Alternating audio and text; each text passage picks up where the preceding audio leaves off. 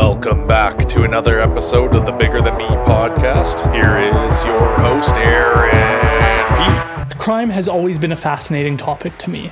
Today, we will be exploring youth crime, policing, intimate partner violence, and gambling. My guest today is Dr. Amanda McCormick.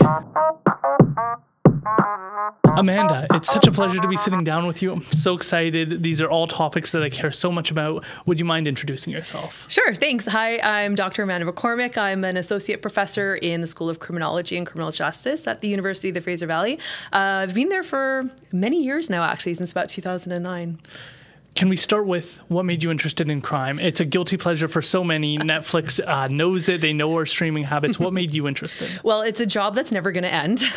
I know there's a lot of work we can do to reduce crime, prevent crime. There's a lot of things that, we need evidence-based practice. We need to know what's causing these problems so we can address them and prevent these things from happening in the future. But I kind of came into this backwards. I actually started out doing a business degree at Kwantlen. So this is a very different approach for me. I wanted to go into tourism. I wanted to learn languages. I wanted to travel the world. And then I had to do math. And I decided this was not the career path for me. So I ended up taking courses that I just thought could be interesting. I just wanted to learn a little bit more about different concepts in the world. And I took a criminology class and just fell in love with the content. It just clicked. It just made sense.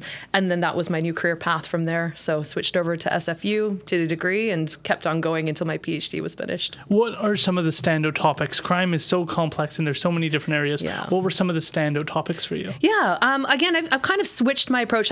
So there's different sort of ways to approach criminology and the understanding of what causes deviance. I'm sure you remember that from your time at UFE. So there's sociological explanations. So looking at how society contributes to crime. There's psychological explanations. So, mental health issues, for example.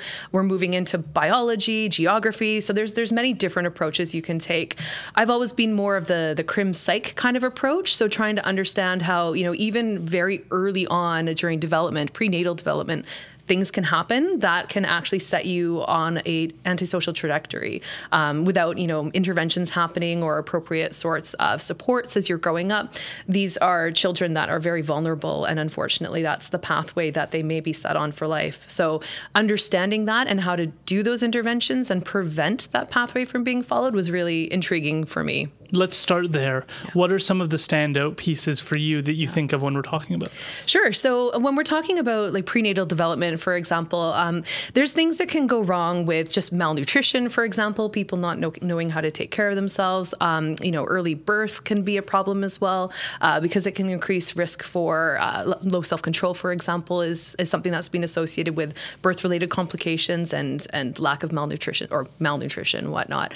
And then there's things that can go wrong during the birth process and after the birth process. It's actually kind of frightening as a parent to think about all the ways that you can actually, kind of set your child off on the wrong pathway for life. So, so when we're talking about early childhood, I think that's where a lot of the focus is on now. So you've had a baby. You need to attach to that baby. You need to care for that baby. You need to show that baby essentially that you'll be there for it when it needs you. That's the foundation of attachment.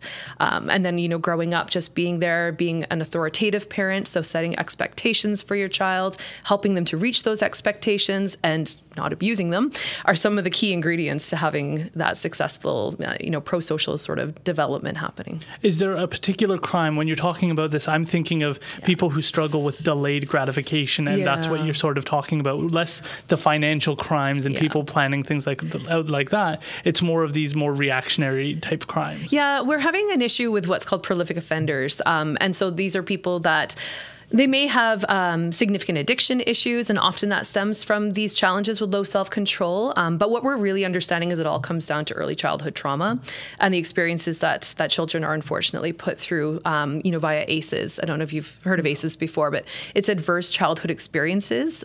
So these are things that happen really early in life, and there's a variety of them that have been identified. They include child neglect, abuse of children. It can include things as well, like a parent being incarcerated or having contact with the criminal justice system, being removed from the home, parents abusing substances, mental health issues, time in child welfare. There's a whole host of things that can contribute towards ACEs, which actually is known now to impact your the word I'm looking for there. Sorry, your neurodevelopment. So basically, it impacts the way that your brain is developing and puts you at risk of things like, again, low self-control, impulsive types of behaviors, and a desire for that instant gratification. When we think of this, it seems like a domino effect, and everybody wants to feel like they're in control of their own destiny, that they're free to make their own decisions, but things start to move you on a path, and it can be hard to get off this path and carve out a new one. How much of this is like determining people's futures? How much freedom do they have to steer themselves in a different direction? Yeah, well, some of the things that we've learned about early interventions and support, so that if you identify that there's an issue and you support that family through whatever the supports are that they need, whether it's a psychologist or social workers get involved and provide supports for the family as well. Those are things that can help wrap the child with these different interventions and deflect that pathway from happening. So it certainly isn't setting you in stone. This is the way the path you're always going to follow. There are things that we can do, and we know some of the things that work. The challenge is the funding, right? Being able to provide funding for nurses to visit families, for example, or families to be able to put their children into preschool. That costs money, and it's a lot of money. And so many parents, cannot afford that. And a lot of parents may choose in the end to stay home because they can't afford to put their child in a daycare or a preschool setting, which is absolutely fine. But then you're lacking some of that social development potentially. Do you see this as working with individuals? You can see it in them, or is this just a checklist that we go off of and we go, you're starting to show some signs of concerns here, and this is what's concerning me? Like, how much of this can you see in a person or in a child and go, this person might not be on the right path? So nothing is set in stone, but certainly some things are harder to address than others. So if you have underlying mental health conditions that are more biological in nature, there may be medications that can help, but it depends on the underlying condition. So I years ago developed a class at UFE called Psychopathy in the Criminal Justice System. And that's where we have more of a personality disorder, which is much harder to treat than something like an underlying, anxiety condition, for example, where you can go through treatment and you can take some medication and learn strategies, like cognitive behavioral strategies that can help. Something that's more of a personality disorder is much harder to address and fix. But thankfully that's relatively uncommon. Right.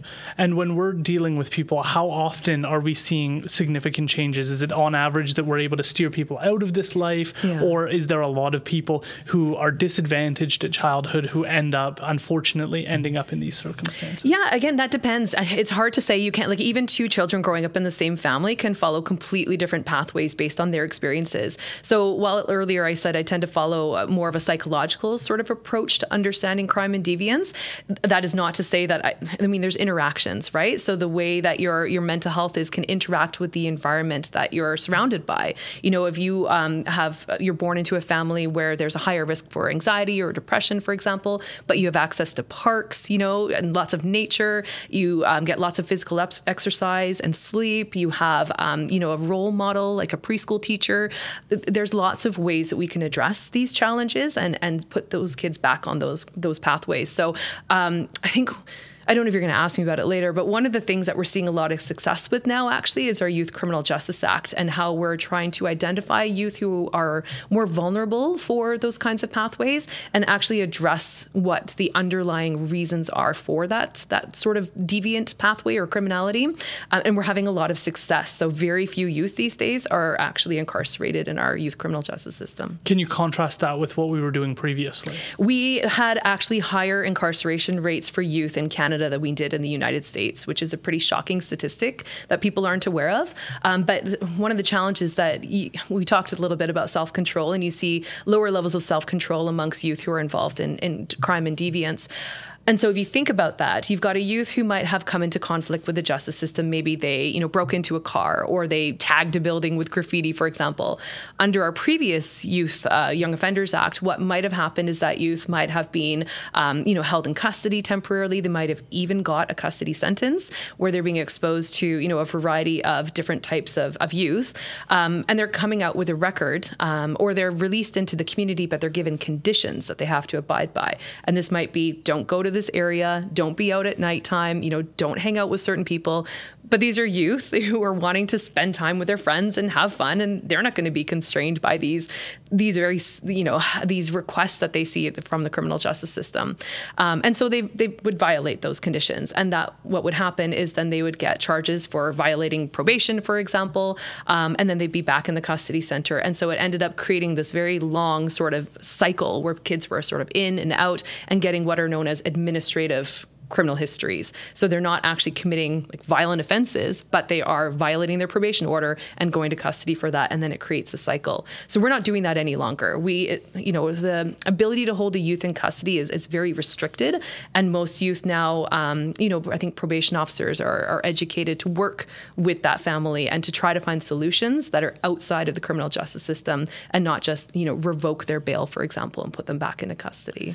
There was this show called like Scaring You Straight, trying to move people and like show them what a violent criminal offender looks like to get them scared so they go, I don't want to go down that path and avoid it. Yeah. It wasn't very successful. No, the research on those programs show that for the most part, they don't work. They don't actually effectively, scare youth off because most youth don't ever think they're going to be in that position. Maybe they think they won't be caught. Maybe they don't think that the behavior that they engage in is serious enough to warrant those kinds of outcomes. They just don't perceive it as being relevant to them. And it's similar to the DARE program, right? So the DARE program wasn't very effective because, police officers would come into schools and tell kids, this is what's going to happen if you use drugs, and then they use marijuana, nothing happens, and they don't see that connection. They don't see the warning as being realistic. They're just trying to scare me. So they underestimate sort of what might happen as a result of these kinds of behaviors, and they just don't apply it to themselves. So it doesn't work. This is really interesting to me because we often don't think about broad policy implications when we talk about being tough on crime or being soft on crime. Yeah. It's hard to delineate whether or not things are working because we have a felt sense that things are less safe. Right now, there's a lot in the media about not feeling as safe. And so when you say like that we're putting less people in custody, it can feel like, well, I feel like things are less safe right now. So are these policies working? How do you process that when you see this in the news and maybe the research isn't overlapping with how people are feeling? It's different when you're looking at the youth system versus the adult system, I think. Again, we've seen a lot of success since the YCGA came in 2003 for many youth, not for all youth. We're still seeing over-incarceration of Indigenous youth, for example. That's still an ongoing issue. But for the most part, we are seeing these massive declines in custody. And we are seeing that youth are being successfully rehabilitated through the various programs and connections that they're making. So we are seeing a lot of success there. But of course, when you have a youth or a gang of youth or a group of youth who engage in something that is, more shocking or unusual, the media is going to pick up on that and they're going to give it more of the coverage because it's sensationalized and people are drawn to that kind of content. What you need to look at, though, are whether the statistics support whether or not violent crime is increasing, and it hasn't been for youth.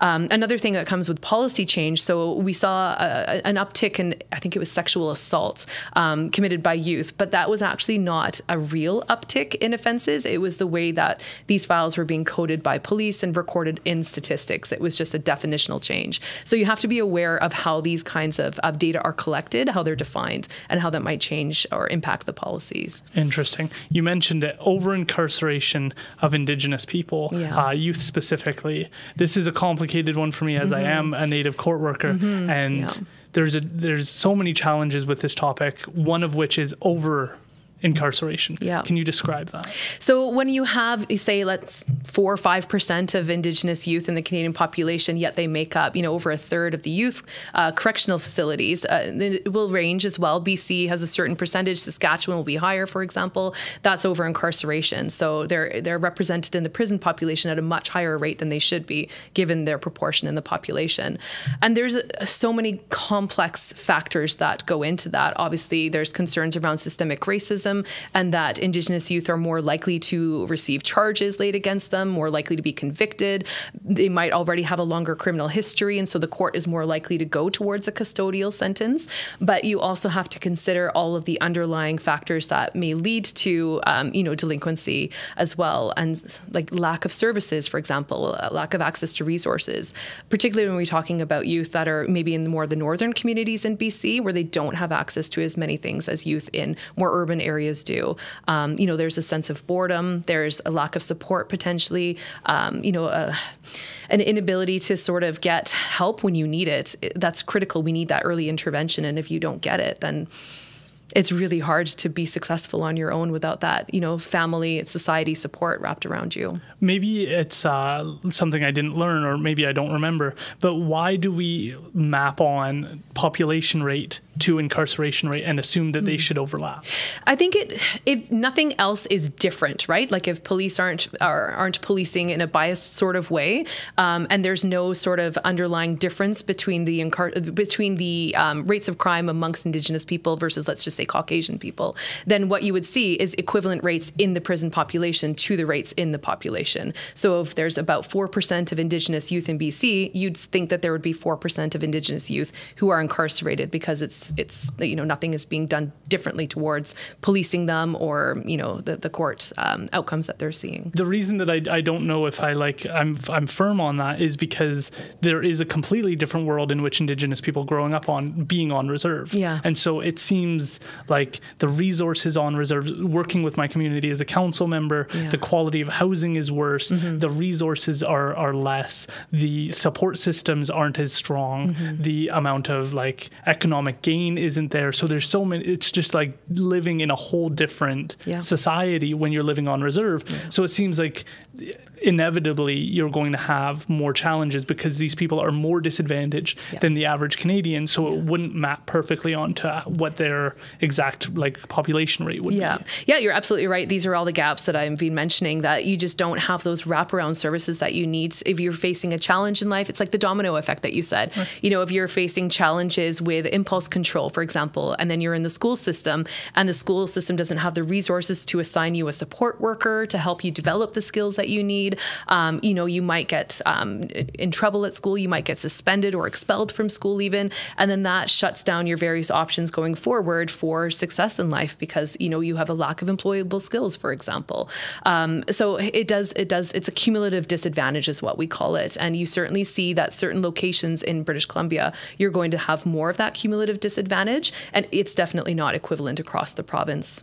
So it's consistent among these communities that we see these differences as a consequence of some of their economic circumstances and the resources they have. Yeah, I wouldn't say it's consistent. I think each community is different in terms of its resources, its structure, what it has available to it. It's the same. So I do a lot of research on intimate partner violence, and I would say that the rates, differ amongst communities all across BC for a variety of reasons, whether it has to do with the available resources that are in the community, whether it has to do with the way the community has responded to these kinds of forms of family violence, for example, the relationship with the government even. These are all things that can contribute to sort of that macro picture about causes of crime, causes of delinquency. There's another piece to this, and it's policing. And it seems like some communities have more challenging relationships with police. But I'm almost, as a consequence of my education, I'm almost more protective of understanding where police are coming from, with the hours that they have to work, with the challenges that they face. They're going into circumstances every day that are harrowing. I have friends that are police officers who have literally held people as they pass away, and then they have to go back to work and work this 4-day on, 4-day off work cycle, that you're not going to get the best of a person on that fourth day. You're going to get a drained person that's not thinking clearly, that hasn't had their REM cycles respected, that haven't had their circadian rhythms taken care of. They're eating unhealthy foods in order to cope with the schedule. They face so many challenges, and so it's so easy to look at police officers and go, you didn't do enough, why didn't you go further? Yet they're going into situations where there's such clear disadvantage to begin with that they have to try and cope with and manage, and sometimes you don't get the best of a person. And we sometimes look at them and we talk about systemic racism without recognizing that some of the behaviors you're seeing, if you removed all of these disadvantages, you might not see the responses that you get from police. You've worked on some of this. Can you talk about that? Sure, yeah. So with the Centre for Public Safety and Criminal Justice Research, Dr. Erwin Cohen, Dr. Daryl Plekas, we've actually done that research. We actually put about 40 students in cars with RCMP officers over the course of a summer semester doing full shift ride-alongs where they monitored everything that the police were doing during that 12-hour shift, including what they ate, when they took breaks, how often they they were sitting versus running versus, coding information into the computers. And so we did find what you're saying. We collected data on sleep as well. And absolutely, that fourth shift, your sleep average is quite down low, especially if you have kids, because that's not, they don't let you sleep. Trust me, I've got two. I understand that. So yeah, you see that they're coming to work, and Daryl's actually done some really interesting research with Greg Anderson, he used to be a UFE prof, where they actually had the officers wear heart rate monitors, and they looked at what happened with their heart rate and their blood pressure coming onto the shift. And even before they went out on the road, their blood pressure, heart rate was already high. So it's anticipatory stress about what that next 12 hours is going to bring. And then you see police are sitting in the car for hours on end, and then all of a sudden, they're running after somebody, they're chasing after that person. And so they go from these kind of, peaks to valleys in terms of the demands on their system. They don't drink enough water, which is something that people don't actually realize, because what happens when you drink water?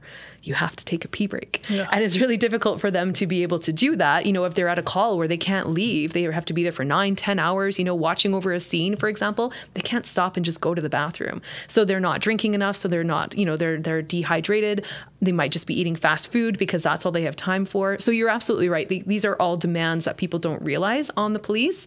On top of that, of course, as you mentioned, there's the mental health aspect of it. And Greg Anderson is doing some of that research now. There's national studies looking at post-traumatic stress disorder, post-traumatic sort of symptoms amongst first responders, and police, particularly the RCMP, are notoriously bad for that. People are, on the job being exposed to really traumatic incidents. Whether or not they get the help that they need is debatable, and they're coming back to that job without necessarily having fully recovered from that. And so that builds up over time and really causes a strain, not only, mental health wise, but also physically on the body. And so it's a rough job. It's absolutely a rough job. So I can see absolutely that side of things. The other piece that you're sort of alluding to is just, so many demands. Police are expected to be sort of the jack of all trades. They are now, social workers, they're mental health workers, they're police officers, they're family counselors. They're expected to do everything. And that's just not a feasible approach to take to policing. So what's critical is that police get the training that they need, but we're seeing more and more on top of the training to understand what they should be doing and how they should be doing it. We're also seeing more and more of these sort of collaborative partnerships developing, where police partner with, for example, a social worker to respond to a call concerning intimate partner violence, so that they can secure the physical aspect of the scene, but then, the victim survivor can get the emotional support that they need from somebody who's trained to give that. So we need more of those kinds of collaborative approaches, but again, that costs money. And so not everywhere has developed those kinds of partnerships. When you look at the policing system, we've just seen Surrey go through this as well. Yeah. What are your thoughts on the new approaches taken by like Abbotsford Police Department, this idea of municipal policing versus an RCMP approach? Do you have a preference? Well, not particularly. I think we need to see what the data says. I'm always very, data driven. I think that there's advantages and disadvantages to these different approaches. So, obviously the advantages for somebody who wants to go into the RCMP, many more career opportunities in terms of, different roles that they can play, different jurisdictions that they can work in, being able to go from, municipal policing up to the federal level and maybe even, travel the world. That might be something that's of interest to somebody in the RCMP, and you don't necessarily have those opportunities as a municipal officer unless you get seconded to a unit. But at the municipal level, of course, then the city has much more control over things like the number of officers that you're going to be able to hire and put into the field. The training that you develop and offer to your officers may be more controllable at a municipal level as well. So there's benefits to that, I think, for the city at least. So yeah, it depends on what perspective you're taking it from. But in terms of like the quality of policing, I think that's not RCMP versus municipal. I think that comes down to police leadership and what they're expecting of their frontline police officers to be achieving. Right. And so when we look at this, there's also talks of provincial policing and different styles. And so I'm just curious, do you think it's been told to me over the years that we have some of the best police officers, highest trained, they have some of the best educations, they're coming into the field. Are you pretty happy with how we train and support our police? So I'm an academic, so I answer nothing straight, right? There always has to be an angle. So I'm going to talk from the angle of intimate partner violence, because that is where I do the bulk of my research these days. And what I would say is, looking across Canada, something thing people don't understand. We don't have a national framework for intimate partner violence. It's subsumed under the criminal code in terms of the different criminal offenses people can commit, but there's no national approach to training. There's no national approach for police risk assessment or response. So I think in BC, that is one of the areas where we do excel compared to some other jurisdictions. We're the only province that has a singular approach to training on intimate partner violence. So no matter where you work, whether you're in Indigenous policing, whether you're with the RCMP or one of the municipal police agencies, all police officers need to do the same training online on intimate partner violence. And we're one of the only jurisdictions to date that have been training police officers about some of the more, the non-violent forms of intimate partner violence that we're starting to realize are actually quite dangerous and problematic, primarily coercive control. So about 2 years ago or so, BC developed new training for police officers and required them all to take it. And so we are now actually having police officers educated about coercive controlling behaviors, which is more of a dynamic approach to understanding intimate partner violence, whereas officers in other jurisdictions may be looking very much at, a singular incident. Did violence happen? Was there a physical assault? What can I charge this person under the criminal code? So there are, different approaches to training, and that's one area that I think we're maybe ahead of other places. Coercive control. Can you describe what police officers might be looking at now in comparison? So this is challenging for police because it isn't just an obvious, strangulation, for example, or a bruise on the face. This is a pattern of isolation, domination, exerting control by one partner over the other partner, really dominating their life and taking away that individual choice. There's research that shows that actually the victims or survivors of intimate partner violence identify these forms of violence as being much more traumatizing and damaging than a physical assault, which again is probably shocking to some people to think about. But when you're isolated from your family and your support systems, whether it's geographically, socially, you don't have the ability to make choices about how you want to dress, what your weight will be, how you want your hair to be cut, whether you can work, where you can work. You're being stalked or harassed by your partner. Every decision that you make has to be run through them. This is not a way of living, right? It's not a good quality of life. And so that brings the mental health consequences that can be quite damaging and quite difficult to recover from. So for police to be able to understand the nuances of these types of relationships and how having a partner control aspects of your life is actually a form of abuse is quite difficult because they have to be more conversational. It's not just looking for, is there, a broken lamp that might indicate that an assault occurred? It's understanding the dynamics of that relationship. So what we're trying to do now is educate police officers about how these tactics of power and control are used to dominate victims and survivors, prevent them from ending an abusive relationship, prevent them from being able to seek support, to seek help, and understanding how that might impact their ability to engage with the criminal justice system. It's quite complex. This makes me think of, I was listening to a podcast on trigger warnings, and one of the big problems with trigger warnings, if you're genuinely triggered by something emotionally, you have no idea what that's going to be. It can be a smell. It can be how somebody walks up the stairs. Absolutely. It can be a sound. It can be so many different things that to say like, oh, this is going to trigger you is you have no idea whether or not, and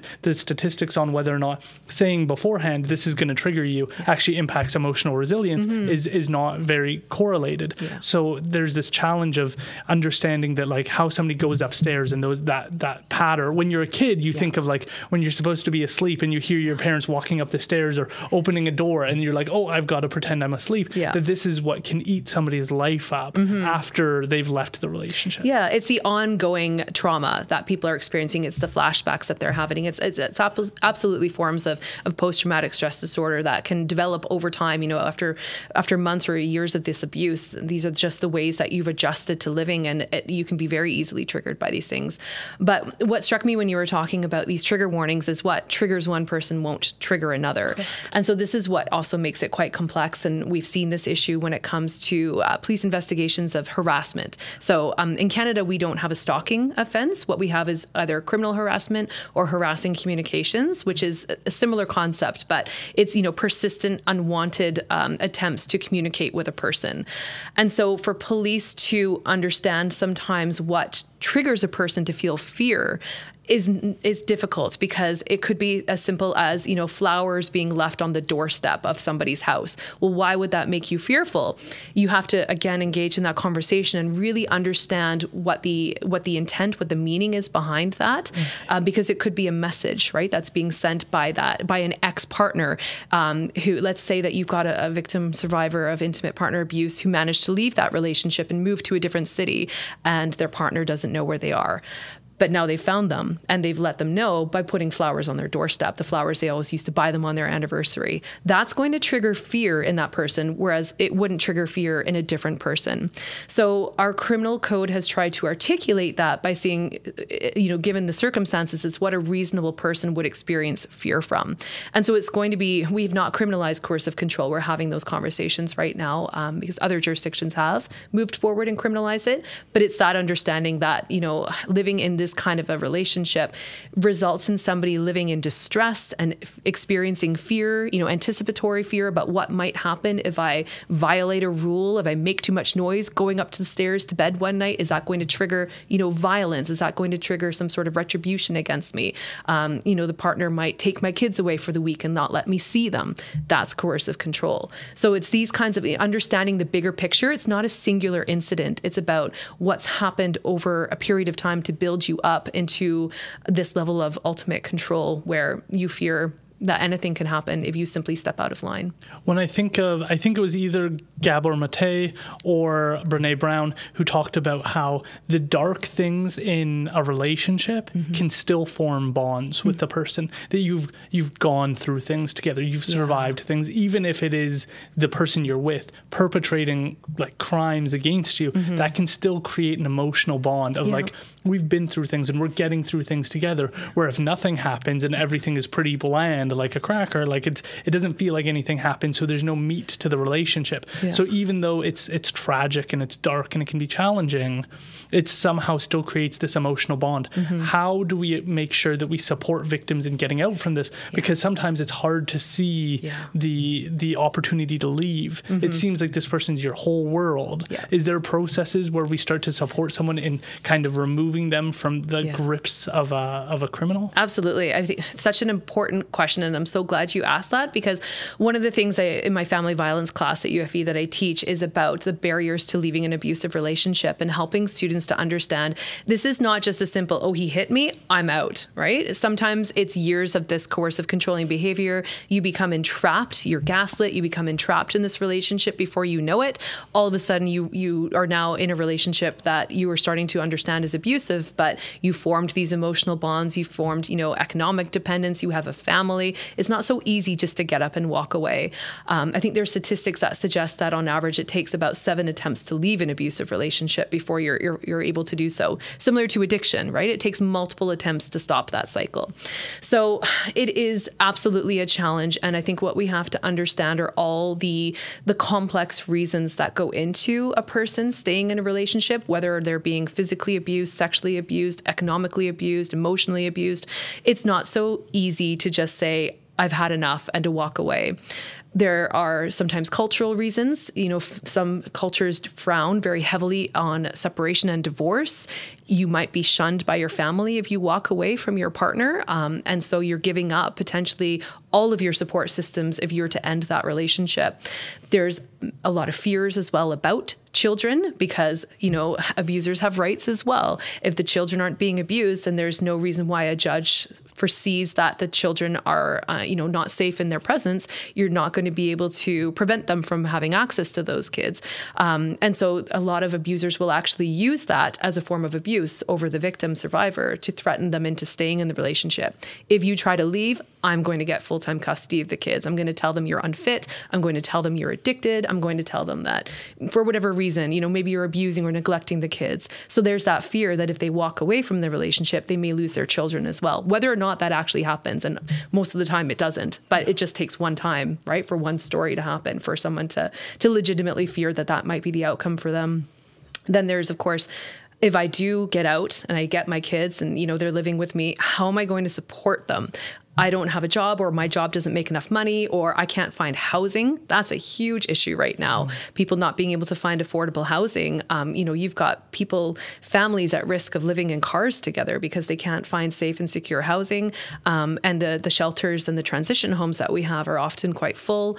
There's restrictions on some of them as well. So pets are a big thing that abusers will use. They will threaten to abuse or kill the pets as a form of keeping that victim in the relationship. If you leave, I'm going to, kill your horse or your dog or whatever it happens to be. And if you have, a pet that you can't take to a shelter, that is actually a very effective form of forcing that person to stay in the abusive relationship, because you also have an emotional bond with that animal. That's a form of support system for you. So there's all these complex, and that's just a handful, right? There's so many more circumstances that might prevent somebody from leaving an abusive relationship. And it's important that people understand that. And I think, going back to your training question, I think we've come a long way, at least in British Columbia, where my research is being conducted. Police do understand this. We're not seeing as much of the stigmatic sort of attitudes, well, you chose to stay in the relationship, so you're at fault for this. Police are being trained about these barriers. They're understanding them. They may still be frustrated when they're receiving repeat calls to the same address, but that frustration is not necessarily with the perpetrator and the victim survivor. It's also with the justice system and just the lack of effective, intervention into those relationships, and the lack of, supports to help that family get back to where they need to be successful together.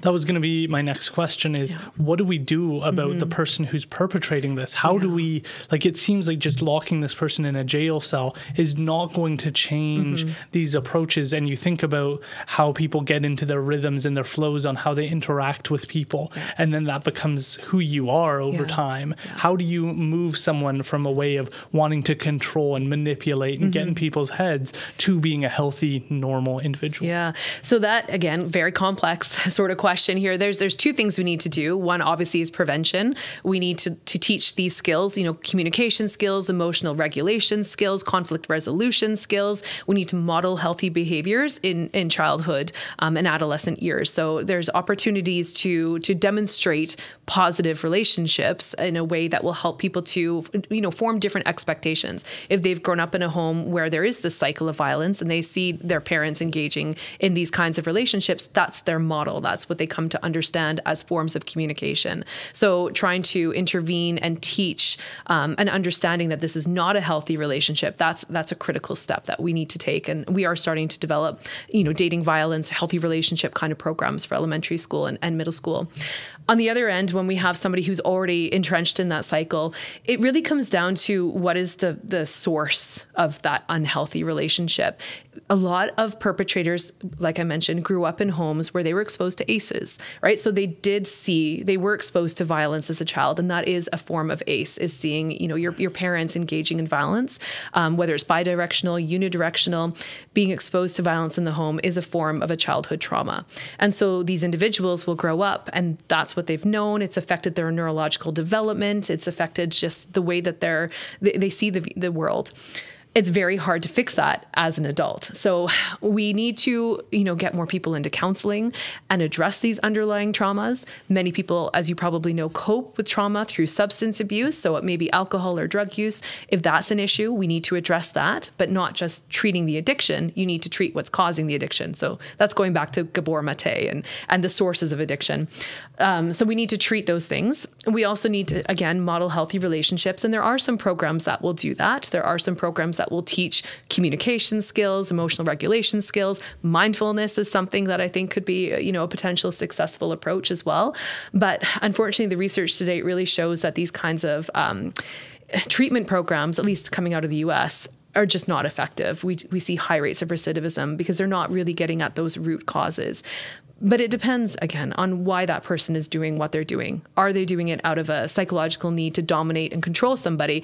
That's going to be a challenge to fix when you're an adult, versus if it's childhood trauma that we can try to start addressing now and give you healthy coping strategies. We might see some more success with that.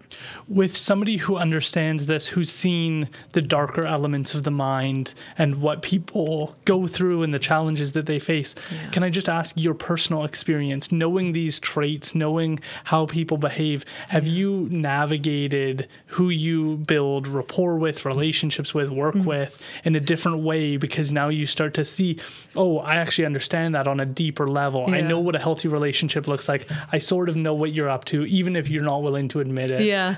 Are you able to incorporate this into your own life? Yeah, I think that if you come across more of a narcissistic personality, that's something that you can pick up on quite quickly, where somebody is very self-focused and everything is about them, very self-centered approach and harming others in their attempt to get to where they want to be.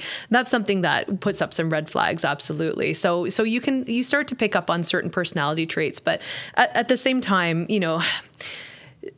yeah, if I saw somebody who gave me all those red flags, I would certainly be careful approaching them. But, we talk about personality as a continuum. You're not just one personality type. There's strengths and, challenges to everybody's personality. So it's just learning how to work with those individuals. Yeah, I have one example in my head where I'm thinking of this couple, and it's fascinating to me how individuals cannot really consider who you're letting into your world, like who your partner is who influences how you think about things. And so watching this couple develop, the female just lost the ability to discern truth because every day she was being gaslit. You were doing this. No, I wasn't. Right. You don't understand. That's not what was going on. Yeah. And so over time, truth became irrelevant. Yeah. And to me, that exposes people to the vulnerabilities of conspiracy theories, the extreme ones where there's a cabal of people running our lives and controlling everything because you don't have that grip on what is real, because understanding what is real and what's happening in a relationship is a two-way street. You say, this is what I think you did, and the other person says, this is what I think you did, and you try and find a middle ground of what actually occurred. Yeah. And if somebody's willing to not play by those rules, you no longer have that grip to reality. And seeing people every once in a while, you go over to your friend's house for an hour, is not going to bring you those roots back to what is really going on in the world. And so that individual who you let into your world can change everything for you. They can change how you see things, how you understand things, what you're allowed to do. And so it's one of the most vulnerable decisions a person can make. Absolutely, you're right. And this is, unfortunately, these people that are more of the narcissistic perpetrators of abuse are very skilled at manipulation. And it's not something where they just come right out and say, this is my beliefs and you're going to follow them, or, we've had it. They manipulate you over time towards believing in the same beliefs that they have, right? It's that slow process of manipulation where they will do this gaslighting and start to slowly control the way that you believe things. So, absolutely trying to pick up on that as a support system. If you have a friend that's going through that, these are the red flags you maybe want to bring to their attention, and just do it from a place of concern. I'm concerned about you. I think you're losing a little bit of yourself, and I really love who you are as a person, and I don't want to see you become like this person. I think you've got a really strong identity, and I'd love to see that part of you. It's coming from a place of concern. That's all you can really do to help somebody who's getting in that process of becoming coercively controlled and becoming gaslit into believing something that is not true about themselves or not true about society.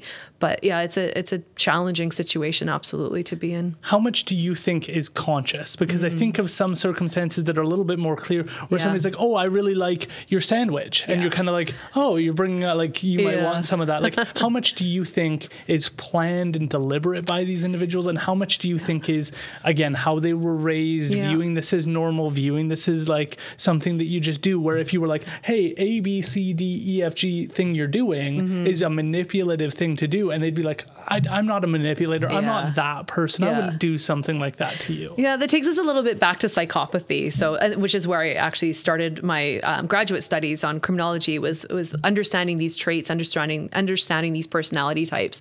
And so what you see is that there's a lack of insight amongst adults who have psychopathy or psychopathic traits. They don't realize that these are the things that they're doing. It's just that that's the way they found success, is by reading people, understanding what makes them respond positively, understanding how to get what they want. It's this manipulative personality style that they've honed over years and years. So it's something that if you challenge them on it, they're not going to recognize that that's what they're doing. It's just the way that they are. It's the way that they interact with other humans.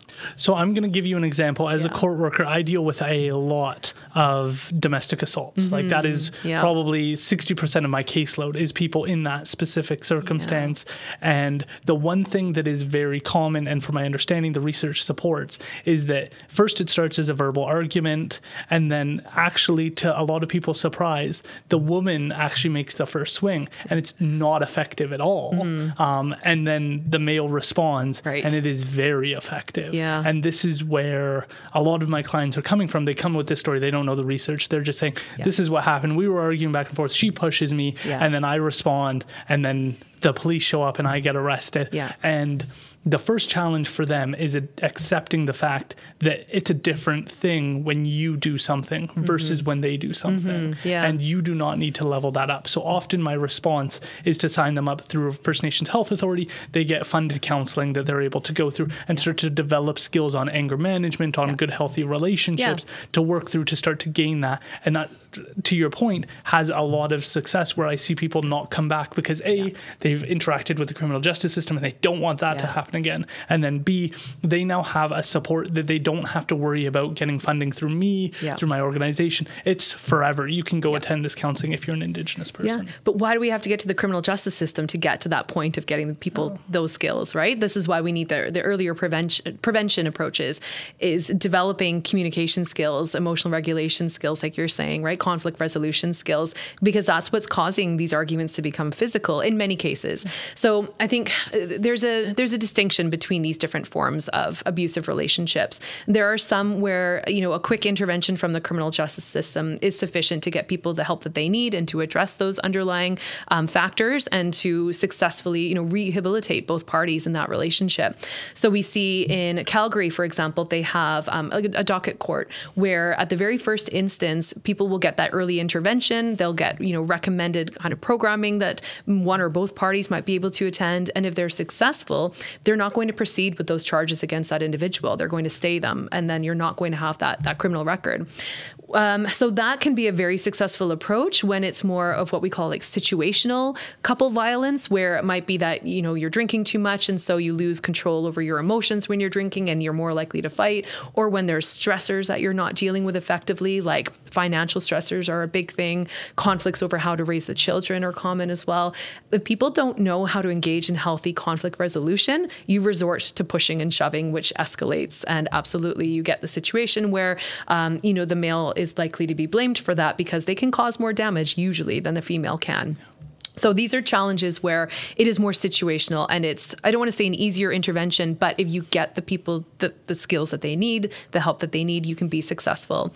Then there's the other forms, the coercive controlling relationships, which has also been labeled intimate terrorism. So you can see it's a very different understanding of the dynamics of abuse in that relationship. It is one-sided. It's usually gender-based. It's the male perpetrating it against the female, and it's this ultimate, again, act of power and control. Not as easy to just intervene with. That person normally doesn't want a criminal record, but that doesn't mean they'll stop doing what they're doing. They'll just find ways of doing it that are not easily detected by others. So there's different approaches that we need depending on the causes of that violence, the nature of that violence. How much does culture, ethnicity, background play a role in this? Because my understanding is they developed the Abbotsford Courthouse uniquely to try and start to respond to some of these challenges of interactions in the courthouse and some problems that can arise. I wouldn't say it's cultural in that sense. I mean, every single culture, every single, gender, sex, race, income level, everybody's at risk of experiencing an abusive relationship. In fact, the Canadian statistics suggest that in a lifetime, women, I think it's 14 years of age and older, about 40% of them will report some form of an abusive relationship. So it's not uncommon to have this happen. I think what Abbotsford has been really successful at doing is they've got dedicated K-file Crown. And so these are Crown Counsel who only handle intimate partner violence files. And so they have a very thorough understanding of the dynamics of these relationships. There's many of them now who have been working in this area for many years, and they are invested not in convictions per se, but in developing healthy relationships. They want to see people get the help that they need. And so they are following that Calgary approach of, okay, so charges have been recommended against, this individual. Let's figure out what's going on in this relationship. And if it's something where we think we can actually intervene, get them counseling, get them treatment, get them into a men's support group through Archway, these are things that we're going to, again, try to wrap that family with the services that they need and address those challenges. And ideally then it will become a healthy family and not a family broken apart because now they've had to go and testify in court, or usually it's going to be the male partner has been convicted and may not be able to have their job now, or maybe in custody. This is going to break the family apart and also put the remaining family members at risk because of financial challenges of being able to survive without that other income.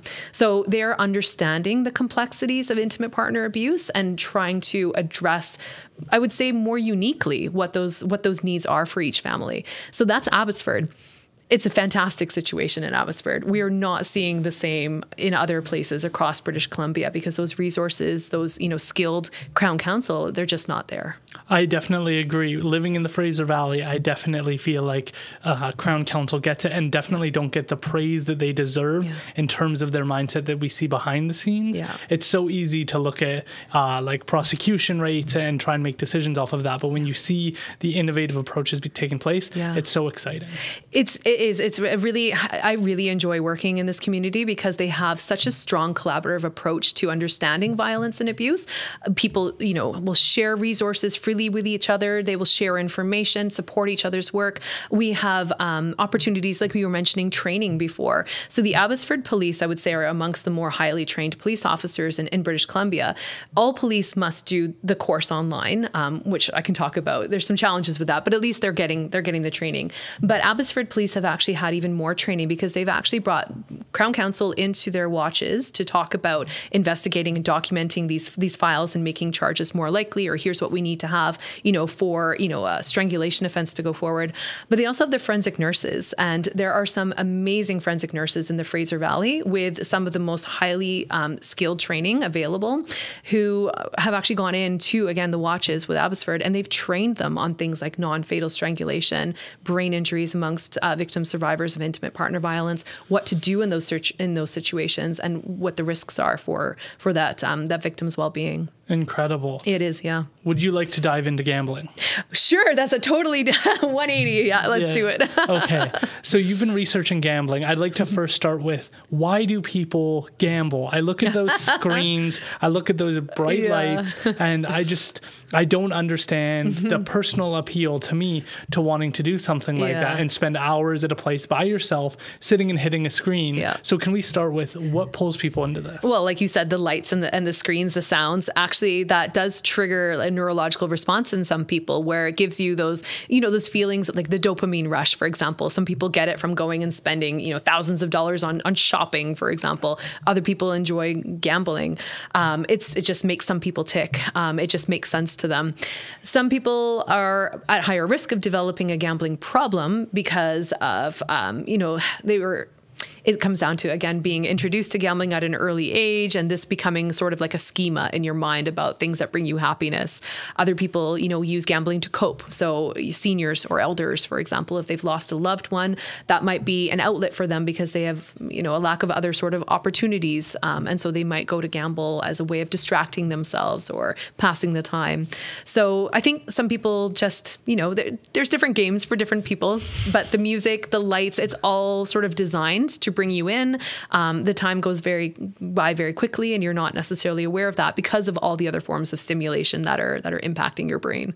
Is there any tragedy? I think of also the check cashing places as tragic because they hit specific communities. Again, I would say a lot of members of my First Nation community gamble a lot. These are people who cannot afford to gamble when we know the odds of them actually succeeding. And then there'll be one person who succeeds and then everybody will want to get more involved. And there's a tragedy that some things that we say are like, if you do it responsibly, you'll be fine. But the people who pay the biggest consequence, if we're talking talking alcohol, if we're talking gambling, if we're talking drug use, impact a disproportionate segment of our population, the worst, and increase all of what we've been talking about in regards to crime. Is there any tragedy in that? Oh, of course there's a tragedy in that. Absolutely. I mean, they often say that the people who, casinos are making the most money off of are, like you said, the ones that can't afford to gamble in the first place. Tying it back to what we were talking about earlier, though, there is research now, finding that people who are at greater risk of developing gambling problems later in life have had, again, childhood traumas. It's another response to ACEs. It's ways of giving yourself that dopamine surge because of the neurological impacts that you've experienced through trauma as a child. So there is that research starting to say that people who, have the ACEs are at higher risk of all sorts of problematic outcomes, including physical health outcomes like obesity, diabetes, for example, high blood pressure, early death, suicide. Then there's also the substance abuse risks. And then, of course, there's these problematic behaviors, promiscuity being another one, and then problem gambling. So there's all sorts of different pathways that people can follow. So yeah, absolutely, there are these risks for people to develop problems with gambling, and certain segments of the population may be more at risk for, again, a variety of reasons. So the research that we've done, we've looked at people who've excluded themselves from gambling. So they've said, I've had enough. I need a break. I'm just going to take, whether it's 6 months or 3 years, I'm going to exclude myself from gambling. And we've talked to them about how that's gone for them. And it's really interesting when we hear from people up north who say, I've excluded from the casino, but one of the biggest impacts that has had on me is my social life has suffered, because the casino is one of the only places we can go to actually have dinner with friends or to have a night out on the town. And so, that might become a form of dependency for them to be able to go and have that social interaction, but it comes with the lights, the sounds, being drawn into the games, spending more money than you can afford to. So it's absolutely, again, a resource challenge. It's interesting to me that people can choose this path for themselves. It's really admirable that somebody's able to look at their circumstances and go, I do not want to be let in to, imagine if liquor stores did that and started to help people who are taking steps in their lives and saying, I don't want to be involved in this. Is it interesting to speak with these people who've identified the problem and now it's just trying to disconnect themselves from the dopamine rush, trying to take those steps? Yep. It's incredibly interesting to hear the different stories about what led them to make this decision and how that's gone for them. So again, some people are incredibly successful that first time in the program. They've committed, they access problem gambling counseling. They're addressing the reasons for what has led them to develop this problem in the first place. And they're successfully developing other coping strategies, or they're looking at, all the money that they're saving, or the trips they've been able to go on, or the gifts they've been able to give to their families. They're looking at sort of the positive outcomes of not gambling. But then, of course, we see it's like the criminal population. There's a subgroup of people who we call, chronic problem gamblers, who even once they've excluded from the program, they still have immense control issues. And, driving past the casino might be too much. They might, decide to try to go in, see if they can re-enter the casino even while they're excluded, and will do so multiple times a day. When you're excluded from, let's say, a casino in Chilliwack, if you drive down the road to Coquitlam, you're also not going to be able to get into the Coquitlam casino because your information is shared province-wide, which is a really good approach. But these people that are more, really struggling from the urge to gamble, the addiction to gambling, they'll drive to multiple casinos in a day until they can find one that they can sneak into or get into. So it is a challenge where you find that there are the part of the population really struggles with trying to address these underlying urges. Is it the lights and that environment, or are they starting to try and gamble on betting on how many cars are going to go by in the day? Is there a switch to their standards, or is it pretty consistent among how they want? This is a pastime for a lot of people. Actually, the reason I'm laughing is because I'm thinking about, we've conducted research with youth who are incarcerated, and I've looked at the research on adults who are incarcerated, and this is a very common pastime in custody facilities. They will gamble on things like what's going to be for dinner tonight, or they'll be watching a show, and what's going to be the outcome. They'll gamble on it. And so it's just a way, it's very much a way of interacting with others and just enjoying a challenge, I would say. But it can become problematic for some where it's an unhealthy coping mechanism, especially when you're putting, your life savings on it or you're risking your job. There's been, as you mentioned, tragic circumstances. There have been cases where people have embezzled, for example, from their company to fund their gambling because they're addicted to it. They can't stop doing it, but they've run out of their own money. So there are these tragic circumstances, and absolutely some people find it more difficult than others to abstain. So the program works well for a lot of people, the self-exclusion program, but it's not 100% effective. There are some people that will still continue to struggle with those urges, and maybe it's neurological. That's the way that their brain lights up when they hear those noises, and it triggers a reaction in them. Or it may be, again, that they just haven't learned healthy coping mechanisms using other kind of approaches. What I loved about your research is in the criminal justice system, I'm always thinking of the smallest micro things that do have a large impact that you don't pay attention to. So for one, when I was developing a resource guide for local resources, putting an image of the building on it is important because most clients who are homeless don't have Google Maps. So I love when I'm going into a place, I like seeing what the building looks like that I'm pulling up to and knowing what I'm going to see. Not doing that and saying, oh, go to 4555 Yale Road is not enough information for the average person. They don't know which door to go into. Absolutely. And these are all very teeny tiny barriers that you could be like, well, just get over it. But one of the pieces that in your research was that telling people that there's counseling available, but not making it clear whether it would be in their language, whether or not they needed to pay for it, whether or not there would be support services available. All of that information hindered their ability to accept that counseling resource. And I think that that's so brilliant because it's not always we need a giant program. It's sometimes we just need to be a little bit more clear. Yeah, it's effective communication of information and letting people know what's out there. We actually went even farther and we recommended that rather than ask people if they would like to consent to problem gambling counseling and having a counselor contact them, we recommended that they take the approach of saying, we're going to give your name to a problem gambling counselor who will call you in the next day or two and talk about what we can do. Offering, problem gambling counseling is free, available in multiple languages. We'll meet you in your car. We've heard people say that they've met their counselor in their car because they didn't feel comfortable going into the building or having the person meet them somewhere else. They're very flexible. They'll get to you however it works best for you. But what we find is that a lot of people will sign up for this self-exclusion program after like a huge loss. I've just lost, $10,000. How am I going to explain this to my family? They go and they sign up for the self-exclusion program.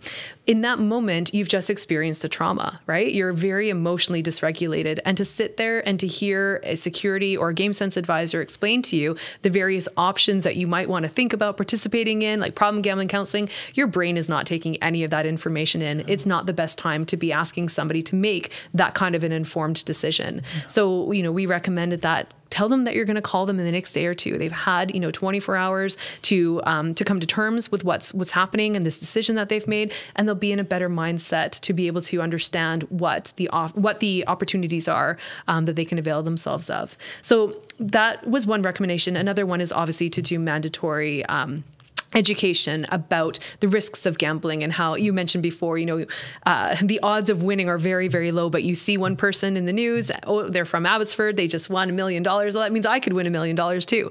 Well, understanding the odds and the risks that you are going to face, of trying to replicate that situation. That's part of what the mandatory gambling education is about, is understanding the odds and that you're not likely to win, you're more likely to lose. And that's just the way these games are made. Can I just ask about your personal philosophy on this? Because it's very confusing to me to think of somebody losing $10,000 at a government institution where they literally could just, you hit a button and you didn't win, that there's some sort of arbitrariness here to saying that this person lost money when it's a government institution. We know it's just sitting in an account. It's right there. It's just a button. We could undo this whole thing and we could stop doing this to people. And it's a big question for communities when a casino is looking at coming into town, because it's like, this is going to destroy 10% of our population's lives forever. Like, is this a worthwhile endeavor? Yeah. So there's responsible gambling strategies have been developed now to try to address some of these. So yes, it's actually more about 5% of the population is at risk of developing a more like severe pathological, or what they call gambling disorder now. But so I guess that's the more macro level sort of perception of it, is that do we need to say that 95% of the population can't gamble because 5% of people are going to develop a pathological addiction to gambling, right? But the other 95% is probably going to lose their money just the same. Like they're not going to... I set a limit and play within it. So, but most of the people, who are going to gamble are going to do so responsibly. They might, go... We've asked people about the responsible gambling strategies that they use. Do you leave your bank card at home when you go to the casino? Do you, set a limit for time as well as money? And if you set a limit, do you actually stick within that? And so we find that, most people do, but the people that don't are the ones that have the issues that go on to develop the gambling disorder, for example. So in terms of, I can't remember what your question was now. I'm just trying to go back to it. This is just about the philosophy of we let people do this. And I agree with gambling if it's between your 10 friends and one of your friends wins, that's great. But this is basically donating your tax dollars to the government. And it's a wild thing that we just agree to wholesale. And we don't really think about does this make any sense? We're seeing people lost money, but they hit a button. It didn't really.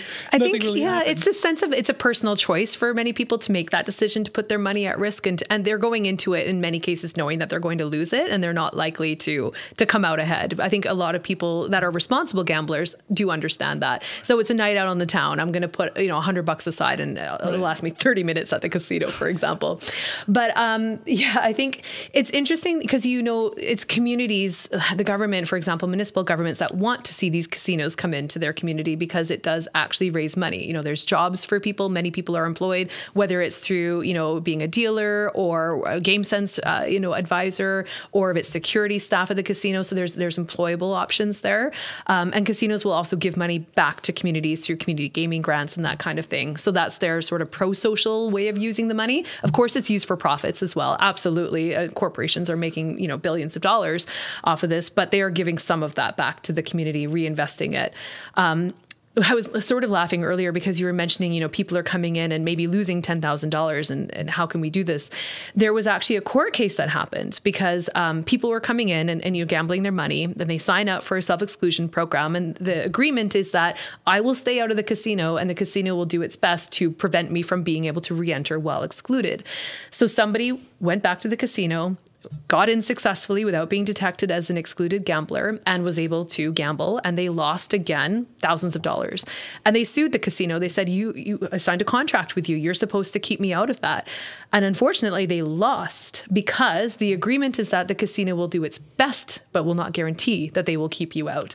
And so what they do with that funding now is if a person gambles while excluded, they can't win any of the money. If they win a jackpot for $10,000, they won't be given that $10,000 because they are not legally permitted to be in the casino at that time. If they gamble and they lose $10,000, the casino will keep it. And so that was the nature of the court case. So now what they do with that $10,000 is they will actually take that and fund research into problem gambling or responsible gambling education. So the casino's not keeping it directly. Right. They're turning it over to, a nonprofit or a research agency. But that still rubs a lot of people the wrong way, that how can you let them lose the money, but you don't compensate them when, they weren't supposed to be there in the first place. Yeah, that's kind of the ethical debate there. It is a very weird topic whenever I think about it. I really appreciate you being willing to do this. The last thing that I want to end on is this work in teaching, educating people and supporting them developing this deep understanding, because I think the unique thing that I've always found about the criminology program and about criminal justice in general is you really start to understand the dark side of the human psyche, of the world, and it almost grounds you in something real. There are bad people, there are bad influences. How do you navigate this world knowing that? And I think it is important to kind of wake up to the fact that not everybody's on your team. The world isn't all rainbows, but there's a gift in that when good things happen, you're able to embrace that more so. And so I'm just curious as to what your teaching career has been like. Yeah, it's interesting. I'm naturally an optimist by nature. So, I tend to see the good side of people. I tend to give them the benefit of the doubt. And, I really enjoy teaching because I get to meet so many different students, personalities, different experiences. It's a really unique opportunity to get to know, a wide range of the student population. I wouldn't say I've necessarily come across a lot of, dark personalities. There's always something in somebody that is worthwhile getting to know, worthwhile getting to save. Whether they're, a violent youth offender, for example, once you start to hear, their background stories and you understand how they got there in the first place, you feel a lot of empathy for these individuals. So, I wouldn't say that it's something where I've really guarded myself against these kinds of, relationships or getting to know people. Everyone's had different experiences growing up. We've all experienced challenges, some much more than others. And so it's just understanding how that's contributed to making you who you are these days. How can people follow your work and keep up to date? Sure. Well, you can take one of my classes at UFE. I teach, a range of different classes on young offenders in the youth justice system, family violence, mental health as well. We have a master's program for working professionals in the criminal justice system where we talk a lot about these issues and try to really dig deeper into understanding why people do what they do. I'm on Twitter. AV McCormick would be my handle, I suppose. And of course, people can just email me if they'd like, amanda.mccormick@UFE.ca. Well, I appreciate all the work you're doing. This is always a fascinating conversation to dive into how people think and what brings people into contact with the criminal justice system. Thanks so much for having me. It's been a great pleasure talking with you today.